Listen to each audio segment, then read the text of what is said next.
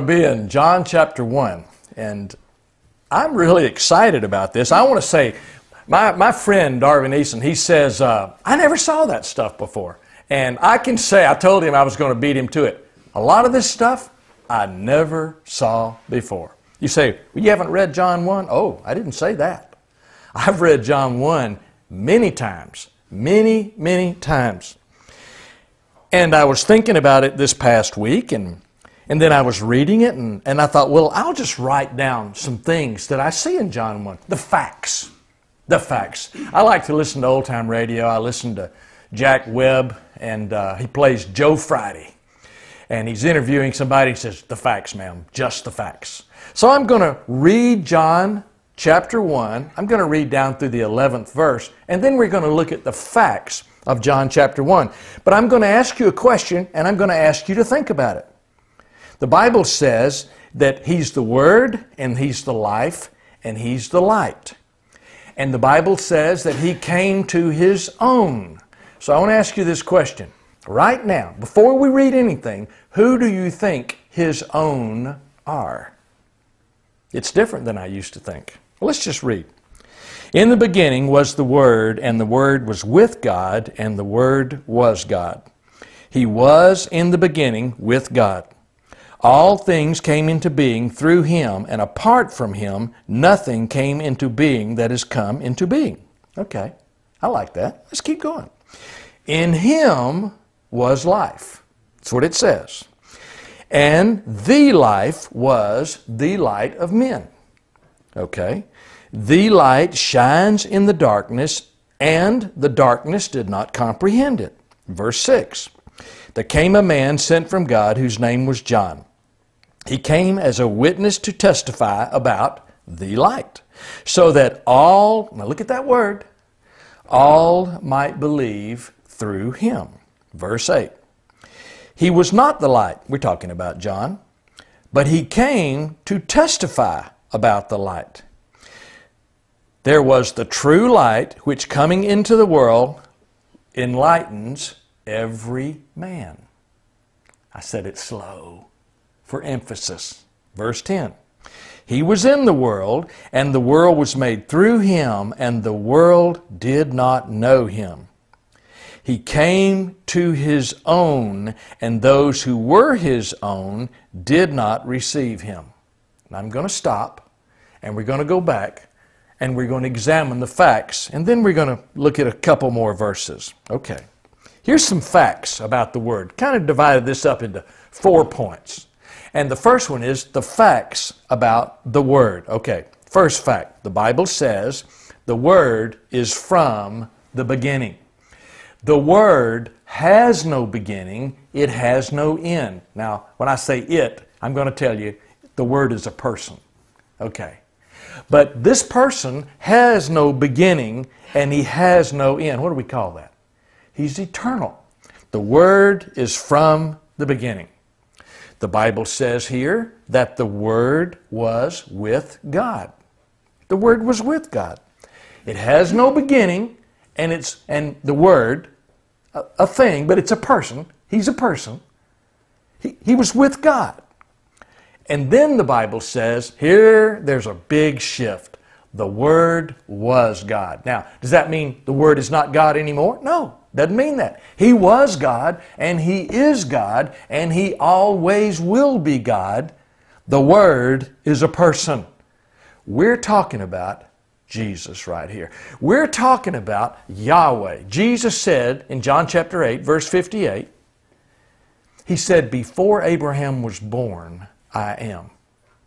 He claimed to be God, and the Jews picked up stones to stone Him because they understood what He was saying. He was claiming to be God. He was claiming to be the Word. In the Old Testament, in the very beginning, the Bible says, Yahweh, I am, who Jesus claimed to be, who the Bible says is the Word, who the Bible says is from the beginning. Before anything existed, He already was. The Bible says that Yahweh created the heavens and the earth. He created everything. Then He created all the living beings on the earth. And then He created man in His image from the dust of the ground. Then He did this. He didn't do this with the animals, but He did it with man. The Bible said that He breathed life into man. Whose life did He breathe into man? He breathed His life. Now, we're not talking about being alive because the animals were alive. They had a physical life. But this life, the life of the Word, was breathed into man in the beginning. Man sinned. The Bible said man disobeyed God. Man thought he had to do something to be like God. Satan told him, he says, if you'll eat from this, the reason he doesn't want you to do it is because he knows the day that you eat from that, you'll be just like him. And you'll know right from wrong. Well, that was part right and part wrong.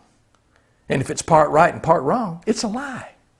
He said, the day you eat from it, you'll be just like him. That's a lie. Why? Because he was created, man was created in the image of the Word, who was from the beginning. That's whose image he was created into, and that's whose life was breathed into him. He was already like God in the sense. Now, then he said, and this was true, the day you eat from it, you'll know right from wrong. God never intended for man to live a right and wrong life, knowing right from wrong. He intended for man to live a Jesus life, believing life. Two trees, tree of the knowledge of good and evil, tree of life. And the tree of life is the Jesus tree. And because He's in you and you're in Him from creation, you were created that way, He intended for you to allow Him to live His life through you as you live your life in Him. Right and wrong won't be an issue. Just live in Christ. But man made it something that you do. And they're still struggling with that today. Man is still struggling with that today. Okay. The Word was God. Now the Word is deity. And the Word is a person. Some more facts. Now here's another thing we know about the Word. All things came into being through the Word. Creation. The God of creation is none other than God the Son. Now, was God the Father involved? Of course He was, because everything that God the Father and God the Son and God the Holy Spirit do, they're all involved. God is a God of order. God is a God of order. He created everything. The first day, the second day, the third day, the fourth day, the fifth day, the sixth day He created man. And the seventh day He rested. God is a God of order. God is a God of creation. God creates things that weren't there before. He speaks them into existence. That's God. The Word was not created, though. The Word is a person who has always been. He tells man. Man doesn't tell Him. Now, what man does today, we say, God, I'll do this because it's right. And I won't do this because it's wrong. Well, you don't know. The very things that you might call right, God might say, no, that's not what I want. And the very thing you might say, well, no, God, I won't do that. And God may say, well, that's exactly what I want you to do. God may have you go some places others would say, you did what? God may have you go into a bar. You say, wait a minute, I don't believe you ought to go into a bar. Jesus did. Jesus went places where you wouldn't go. I'm not saying to go into bars. I'm just saying, quit even thinking that way. Be who you are, where you are. You say, well, if you do that, you'll just do all kinds of crazy things. No, you won't. No, you won't. Jesus knows, and He's in control. Apart from Him, the Bible says, nothing came into existence. Those are facts. I'm just giving you the facts. The Bible says, in Him was life. Okay? In Him was life. Now here it is. The Word equals light, we're going to see, and it equals life. Word, light, life, all the same person. Jesus is life. There is no life apart from Jesus. You're saying God's in the trees, that's pantheism. That is not what I'm saying. If you want to hear that, then go right ahead. I can't convince you of anything. Don't even want to try. I'm just going to tell you that life is in Jesus. True life.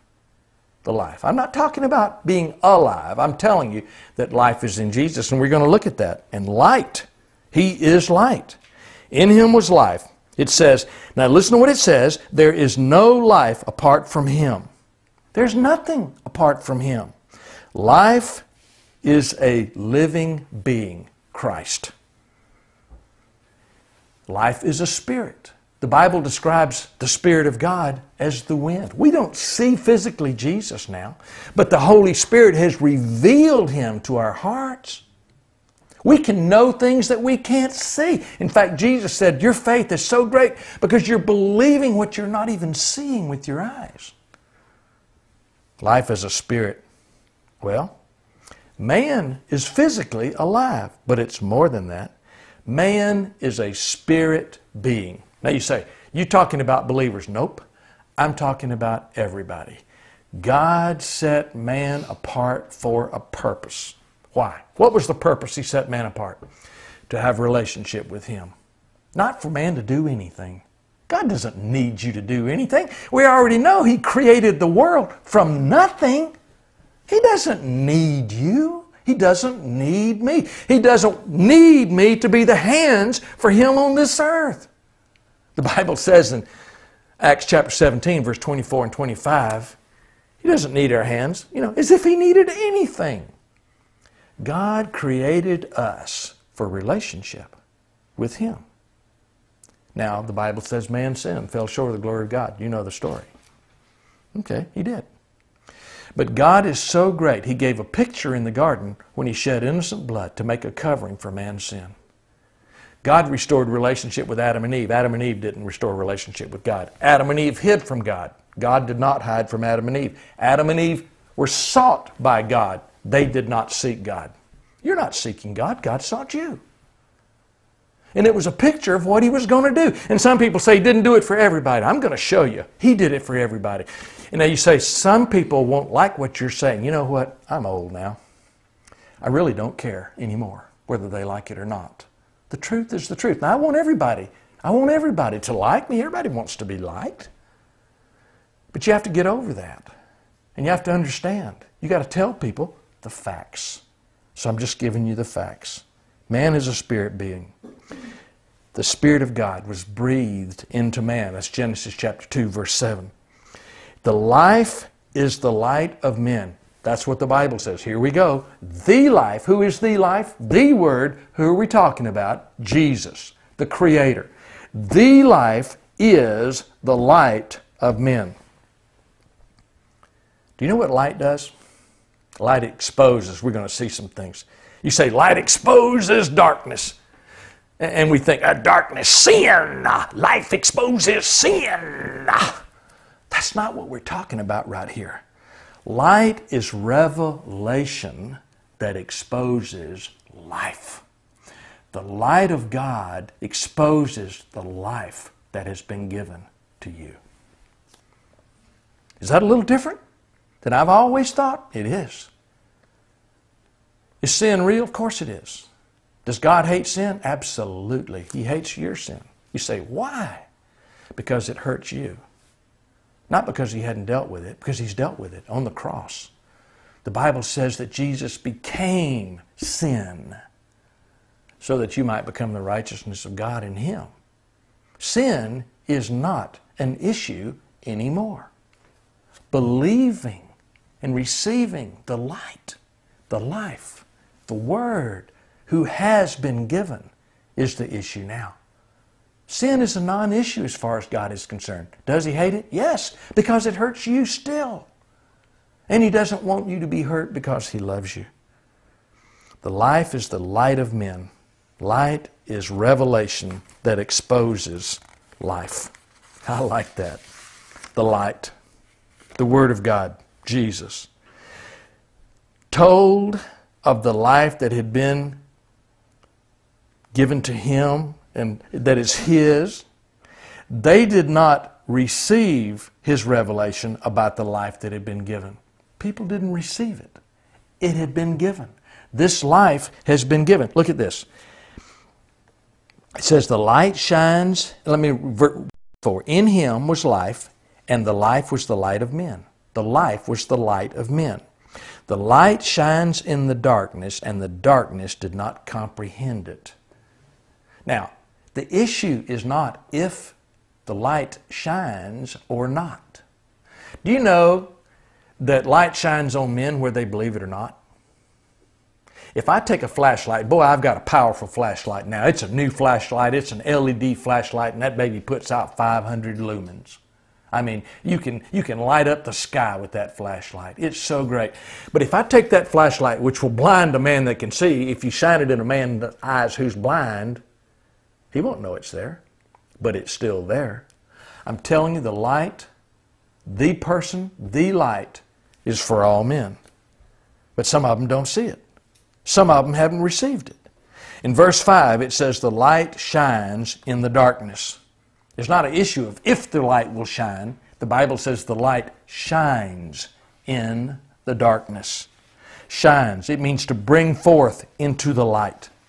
The purpose of the light is to bring others into the light. Now, the purpose of the light is to bring others into Jesus. The Word, the life, the light, they're all Jesus. The purpose of the light is to bring people into Jesus. Now you say, well, they'll be in Him when they believe Him. Nope, the light's for all men. Let's just keep going. The shining light brings forth those in the darkness into light. Here it is. The light causes men to see what already is. In the beginning, God created. The light causes men to see what has already happened. Does Christ need to die on a cross? No. Why? Because He's died. And He was buried. And He was raised. And it's finished. And there's nothing else to do. Now, when Jesus, He was meeting with John right here, who was his cousin, a few months older. When Jesus was here, He hadn't physically died yet. But in eternity, He already had. Because the cross is eternal. And the cross is for all men. And even though it hadn't happened yet, it's still real. It causes men to see what He's already done. He, the light, is not causing anything to be here, because He already has. The light is revealing what already was. The darkness, the Bible said, did not comprehend it. Did not comprehend what was. They did not comprehend who was. The light is a person. The Word is a person. The life is a person. When Jesus gives life, He has given Himself. He is the life. Okay. The second point, we're going to see a witness about the Word. Verse 6. There came a man sent from God whose name was John. He came as a witness to testify about the light so that, look at this, all might believe through him. Who did Jesus do what He did for? Help me with this word. It's a three-letter word in verse 7. What is the word that causes many people to struggle in that verse? All. All. So that all might believe through Him. That's pretty big. It's for all men. A witness about the Word. A man sent from God. You know, the Bible says that literally, the only one that we know of, besides Jesus, I mean different with Jesus, but the only man born of a woman and a man who was filled with the Holy Spirit from his mother's womb was John the Baptist. The Bible said that when Mary came into the presence of John's mother, when he was still in her womb, the Bible said that the baby leaped in her womb because, being in the presence, literally, of the unborn Christ child. His name was John. He came as a witness. Now this word witness right here, it's a word that we don't understand. The Greek word for witness, and I don't know why they don't go ahead and just say what it is. The Greek word for witness is martyr. He came as a martyr. You say, that means a martyr is somebody who dies. That's exactly right. That's what a witness is. A witness is somebody who has died. And he's been buried and he's been raised to walk in newness of life. A martyr. He's a martyr with his life. Will you say, John physically died? Yes, he did. He physically died. He had his head cut off. But you see, It had already happened in eternity past. And I'm not talking about the physical death. You see, the resurrection of Christ is when the life is revealed. But it's the death, the burial, and the resurrection. Talks about in Romans 6:4. You have died with Christ. You've not been called to die with Christ. You've been called to know that you've died with Christ based on what He did. Well, that is what we are. We're witnesses. Now, a witness with his life is one who gives testimony with his life. Testimony. Now, the Bible talks about He testified. He said He came as a witness to testify about the light. In this word testify, this is an aorist subjunctive. That means once and for all. We say you testify all the time. No, you testify one time. One time. This witness, you do this one time. Let me tell you when that time was. When you died and were buried and was raised. You're talking about what has already happened. Now, John didn't even understand all this. Later on, he sent his disciples to Jesus while he was in prison. He said, "Are you the one, or do we look for another?" John, the one with the baby while he was still a preborn baby. I like the way I said that. Preborn baby. That's a baby that leapt in his mother's womb. Even he had doubts. You'll have doubts. It's okay. Don't be afraid of your doubts. You got doubts, say, "Lord, I just have some doubts here." He'll say, "It's all right, I can handle it." And just go to Him. He'll answer. In the way that Jesus answered him, He said, "Well, go back and say, have you seen the lame walk, the dumb speak, the sightless see, the deaf hear? You seen these things?" "Yeah. I got it. Thank you, Lord. You are the one." He had already died in Christ from eternity past. So have you. Now, many have not believed this. You see, they don't understand that the death, the burial, and the resurrection was for them too. The death, the burial, the resurrection is for everyone. Even those whose eyes are blind, who cannot see, who do not know that the death of Christ and the burial and the resurrection was for all men. They do not know, they have not believed, they have not received, even though it's already been given, the gift of Christ giving His life. Zoe. That's what that means. Pretty cool. They do not know what He has done. They must believe this. They must believe it. But friends, whether they believe it or not, truth's truth. Now, will truth benefit them if they don't believe it? They need to believe it. But it's still truth. He testified about the light. Now, He did not testify though so that the light would do something. He was testifying of what the light had already done. When Jesus came walking up, He said, "The Son of Man, who removes the sin of the world." Already done it. In God's mind, in eternity past, He'd already done it, even though He was just showing up on the scene. Already done it. Completed. He testified so that all might believe who the light is and what the light has already done. I was talking to a lady the other night, and it was really cool because she said, when she was hearing this stuff, and she probably was not a believer up to this point, she didn't have any response with argument except for one thing. The Bible's, it's not a Bible thing, but she just started to cry. When she began to understand this, she just started to cry. She just started to cry. She said enough. I understood.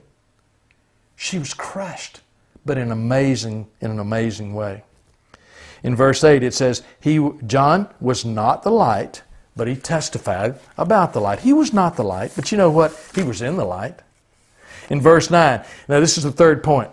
The true light comes to enlighten every man. Now look at verse 9. There was the true light which coming into the world enlightens every man. Now, we're going to talk about this. Enlighten means to give light, reveal light. but to reveal what is, not what will be. The light is already there. Enlighten equals to give light. Okay. Light equals life. Jesus said, it says of Jesus, He was the light and He was the life. Does it not say that? And He's come to enlighten. Let me show you what that means. This means that the light is to reveal to man that He has given life to every man. Does it say He enlightens every man? Does it say that? It does. Does that mean every man is believed? No. I wish it did. Doesn't mean that. You say, you're saying everybody's saved. That's not what I'm saying. You're saying everybody's going to heaven. It's not what I'm saying. You're saying nobody's going to hell. I get so tired of even having to give this disclaimer. I'm not saying that. But I'm telling you that the life of Christ has been given to every man. And I want to enlighten you. If you don't believe this, you need to believe it. But it's done. It's finished. I'm asking you to believe what has already been done. Simple. So simple. What a big deal. He was in the world, the Bible says. He was in the world, verse 10. And the world was made through Him. Now the world represents Jesus. Represents man, excuse me. Now, we've got trees and we've got the moon, the sun, the stars. We've got all of these things, you know, the universe. We got grass, we got ground, we got ocean. We got all these things. And the Bible does say that all of creation is groaning, waiting on His return. But when we talk about the world right here, we're talking about men. For God so loved the world, man, that He gave His only begotten Son. He was in the world, and the world was made through Him, and the world did not know Him. And that's a big deal. No. God the Father, God the Son, God the Holy Spirit wants you to know Him. I wrote a book in the first chapter, and boy, I'm going to edit it, and when I read it, I just cringe. And I was talking to somebody the other day, and he said, I didn't see that. And I said, praise the Lord. Praise the Lord, you didn't see the untruth that I wrote. I made this statement, I did not know Jesus. That was true. And He did not know me. That was untrue. He knows everything. How stupid is that? Man, that was a dumb thing I wrote. So if you've ever read that book, then I'm sorry. He did know me. I didn't know Him, but He knew me. The Bible says in verse 11, now this is where I really didn't see it. He came to His own. And you know who I thought His own were? The Jews. Well, of course the Jews were His own. He is of the seed of Abraham. He is the seed of Abraham. And so are you because you're in Him. Not because you're a Jew if you're a Jew. So it's not about a Jew or Gentile here. He said He came to His own. Who is His own? The world. Who did He create? Everything. Everybody. Who did He enlighten? Every man. He came to His own, man. And those who were His own, man, did not receive Him. All are His, the whole world. His own did not receive Him. That's the issue. He's finished with everything. It's done. The witness is not to try to get people to do something so that God will do something. We don't try to get people to believe this so that God will forgive them. He's already done that. We want people to receive as their own, from their perspective, what already is theirs from God's perspective. You say, well, I don't understand that. Well, ask God to show you, because I can't explain it, so you will understand it. We're asking people to receive this life, the light, the Word that has come for you, and the life that has been given to you, and to have your heart enlightened as to what it is Christ has done. I'm asking you to believe Him and receive Him. I used to think that it was just for the Jews. I was wrong. Every man is enlightened by the light. That doesn't mean that every man sees. Must have his eyes open. You can't believe in your own power. You can't believe in your own power. But God is the one who will reveal what is going on. You say, well, I just don't see it. That's okay. Say, Lord, give me the ability to see this. And He will. You say, I've had some requests for me to do an evangelistic message. This is one of them. This is it. I'm not trying to get you to do anything. I'm just trying to get you to believe that what He's already done is for you. It's really simple. The light came for every man. Every man must receive the light. But they're still His own, whether they do or whether they don't. Will it benefit them? Yes. I believe that some people will reject Christ, reject this life that He's given them to the very end. I don't understand that. I have no clue as to why. Do I want it to be so? No. But my testimony is this. I'm going to let the light testify through me. It is finished. What He's done for you, for all men. What He has given Himself, His life, has been given to you. Forgiveness, yeah, you've been forgiven. Of course you have. We spend so much time on that, we miss all the really good stuff. Yes, you've been forgiven, but His life has been given to you. Believe it. Receive it. Yeah, you're righteous because He's righteous. Yeah, you're holy because He's holy. Yeah, your position is in Him on His throne. Ephesians chapter 2, verse 6, because that's where He is and you're in Him. You're perfect. You say, perfect? Yeah, because He is. I'm not talking about your flesh. I'm talking about your true identity. Believe it. It's really simple. I don't have anything else this week. See you all next time. Bye-bye.